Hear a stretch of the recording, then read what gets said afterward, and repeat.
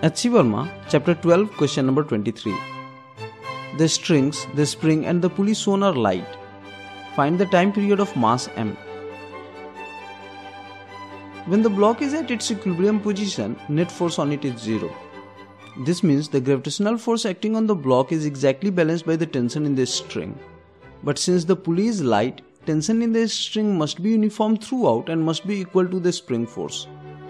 When the block is at distance x from its equilibrium position, the spring elongates further by x. Therefore, the spring force increases by kx. Since the spring force has to be equal to the tension in the string also increases by kx. Thus, the upward force acting on the block is increased by kx. But the gravitational force on the block is independent of the position of the block and hence remains the same.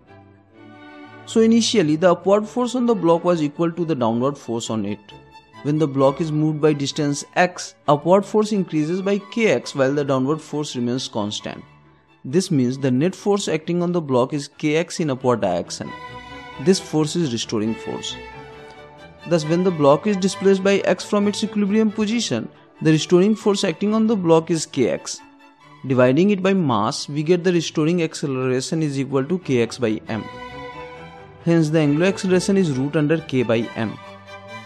The time period is given by 2 pi by omega or 2 pi into root under m by k. This is our answer. In order to request solution to any question from H.C. Verma book, post the question number and chapter number in comments below. Like and share the video to help other students find us. You may like to watch the solution of other questions from this chapter. The link for the playlist is shown on the screen. Check out our videos on the theories of physics. Subscribe the channel, like our Facebook page, follow us on Twitter and support us on Patreon. The links are given in the description. Thank you for watching.